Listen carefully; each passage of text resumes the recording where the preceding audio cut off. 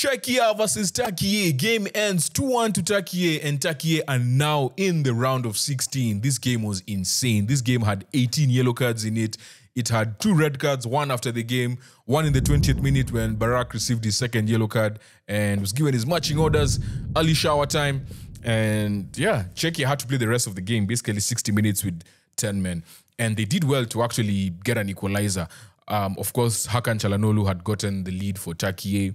Captain leading from the front. I feel like many captains have scored in this tournament. Yeah, so the ball came to, was it Kenan Yilmaz? I don't say Yilmaz. I forget his name. I keep confusing Yildiz and Yilmaz.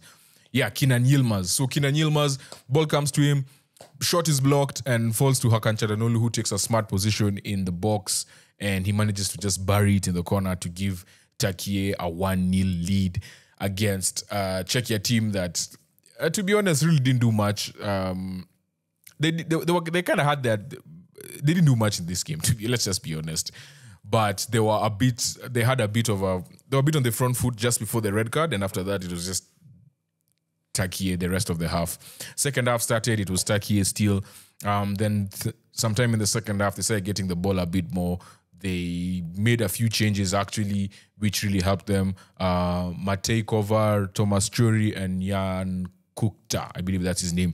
The 3 of them really changed them. They just gave them more energy because fatigue is becoming a factor, right? And to that spell of pressure, they had a throw-in. Then the ball is thrown in by Vladimir Sufal. Long throw, set-piece specialist, West Ham player. And the ball comes in, and then Chori is basically fighting with the goalkeeper. I don't know how that was not given as a foul to the goalkeeper. They even went to VR to check, but they still gave it. And anyway, he bullies the goalkeeper, finally has a shot. The shot is blocked. He swings his foot back, almost hits the goalkeeper's head. But the ball comes to Souček, and Sufal's West Ham teammate buries it in the top corner to give Czechia a 1-1.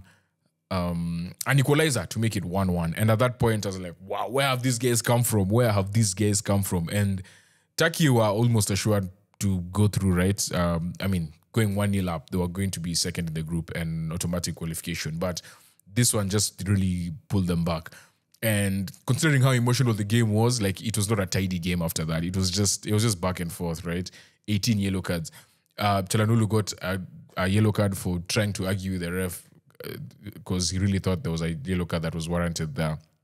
But yeah, the goal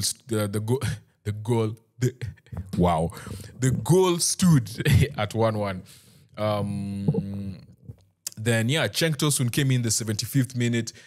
He brought a presence up front. Kokchu as well, who I thought would start the game. In the prediction, I predicted he needed to have a big game. He came on for Hakan. He didn't start this game, and he managed to get an assist for CENK TOSUN. Again, another striker coming on for another late goal. Another late goal from a super sub. In the 95th minute, CENK TOSUN. So actually it was a Czechia free kick. So they kick it long, but guys are just tired. So one header brings it back and they just can't run. They can't run. This time Türkiye are sending like 5 people towards Czechia's goal. Finally, the ball lands to CENK TOSUN on the wing up from a Kokchu pass.